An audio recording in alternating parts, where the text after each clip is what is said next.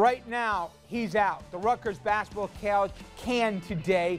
For video, you have to see to believe, and we've got it for you tonight. We'll have it live from the Rutgers with the very latest. And next, a corruption bust. We're going to hear from a Republican state senator on just how often pay-to-play rules in New York politics.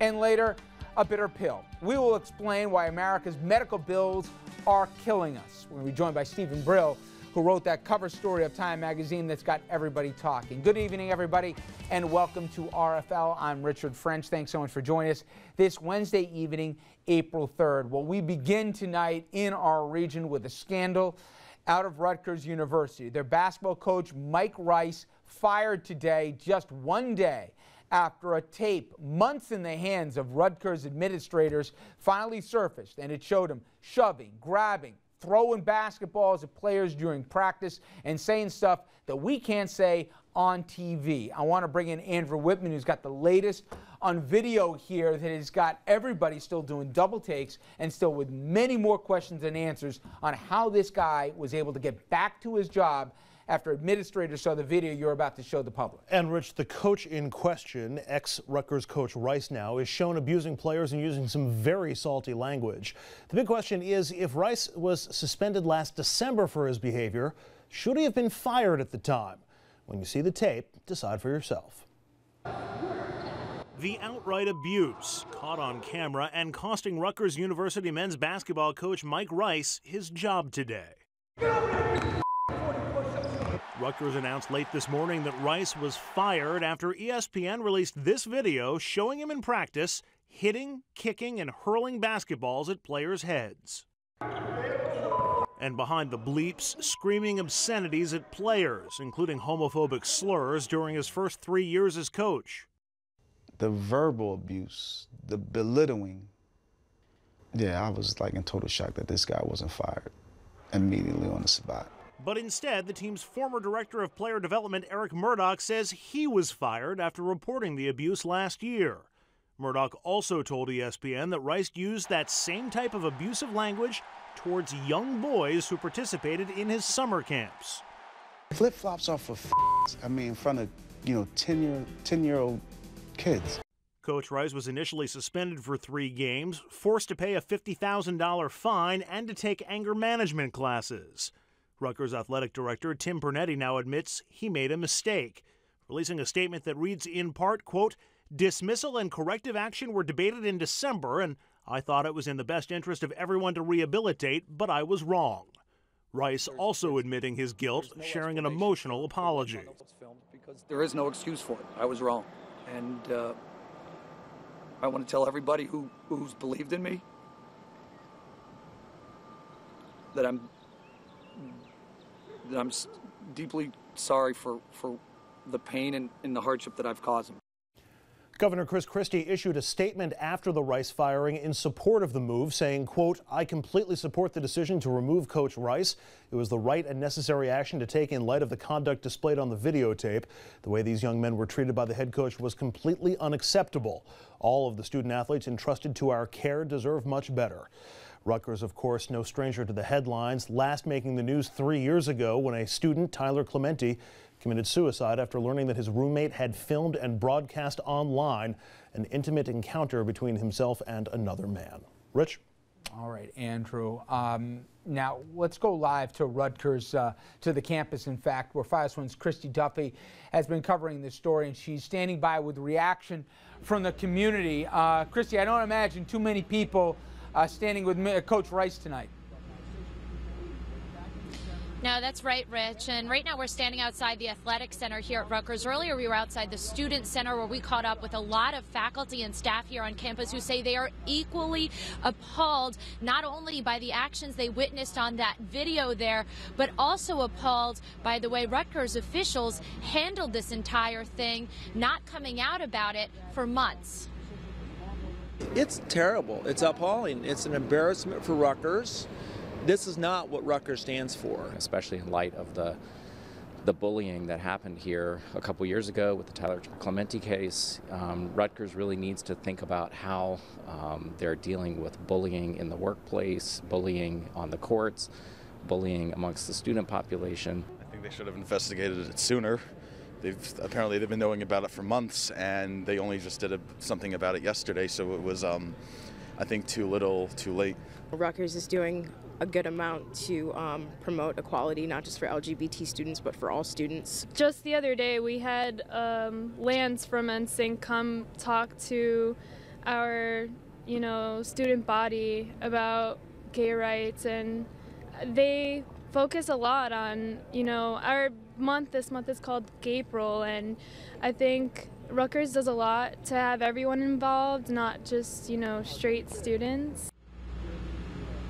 And as you heard the last couple comments there from students, they say that they believe that their university is being portrayed unfairly by this single event. They say that they're not proud of what Coach Rice did, and they understand that several years ago with the tragic death of Tyler Clementi because of a cyberbullying incident here on campus, they understand why the attention is being drawn to their university, but they point out that there is a lot that Rutgers does do to try and create an open and welcoming environment for all people of all sexual orientations, and they all agree. Everybody we talked to here on campus, though, one thing everybody can agree on is how the university did not handle this event correctly. And the question in everybody's mouth here today is that why did the Rutgers officials not disclose months ago the real reason why they were punishing Coach Rice? Why were they not more open and transparent about what was going on with the coach? And now that everything is out in the open, they are not giving a more detailed explanation of why they handled things the way they did. Rich? Yeah, exactly. They gave a one-sentence explanation saying that he was fired. There's still confusion. The president, according to the AD, he said he went all the way up to the president back in months ago. They showed in the video. The president said yesterday he's learning about this for the first time. So many questions they haven't answered, including will the AD and maybe even more Rutgers leadership still have their jobs when this is all said and done? Christy, thank you very much. Checking back in a little while. Okay, I want to bring in our next guest and someone who knows two of the principals here personally. We're joined on the phone by Keith Glass. Keith is an NBA agent, former assistant coach at UCLA, also the author of Taking Shots. Keith, thanks for a few minutes. I appreciate it. My pleasure, Richard. Well, you know what's funny is for those close to Mike Ross and even those who covered him for his practices or there for shoot-arounds, they said this didn't come out of left field. This was a guy with, forget about a bad temper. I heard Jay Billis talking earlier today, who covers college basketball for ESPN. He pulled an assistant aside and said, you better do something about your coach, the way he's handling, both putting hands on kids, the way he's talking to them. This guy's a problem. 5 kids transferred from Rice's team as recently as last year. You know the guy. This isn't a secret here that he had some control issues, is it?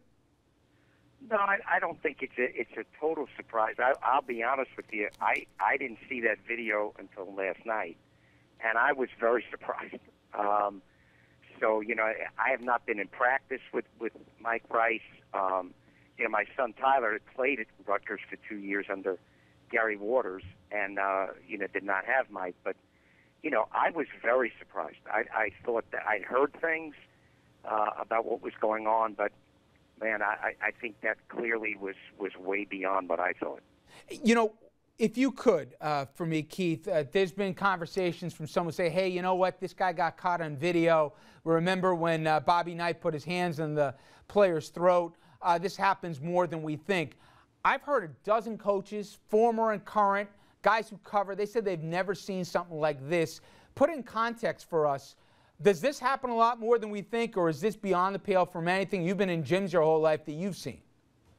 I think this is much more of an aberration than a widespread thing. I played high school basketball, I played college basketball. I've coached for 20 years. I haven't seen much of this at all. This certainly, as a player, never happened to me. And I was just really surprised about it.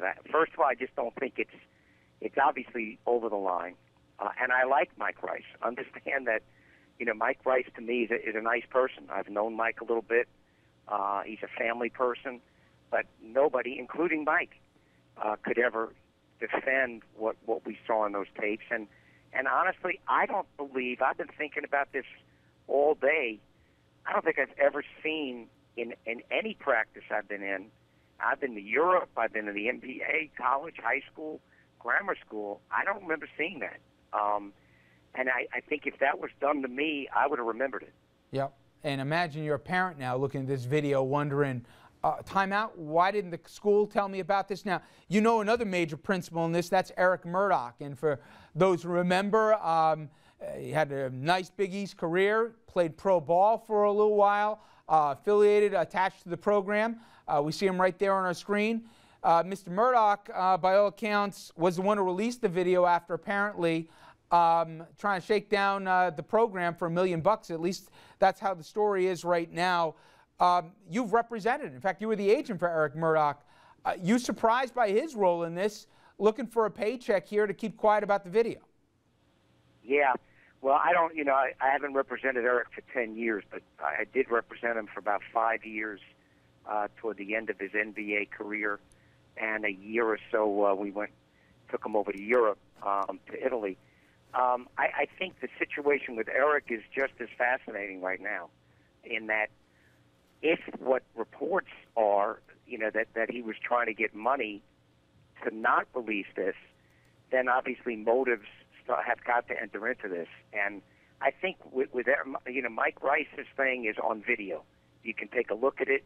You can make a determination about what you think. And, I know how I feel with the situation with Eric Murdoch. I think we need to wait a few days and see what happens here. If indeed it was part of a way for Eric to make money, which has been alleged, that's a whole different thing. So yesterday when I was watching the Outside the Lines on ESPN, and I was sitting there with my girlfriend actually, and she was saying, "Well, this is very nice. He's worried about the kids." I'd like to find out when Eric went to Tim Vernetti. I think those kinds of facts, not conjecture, are a little more important right now.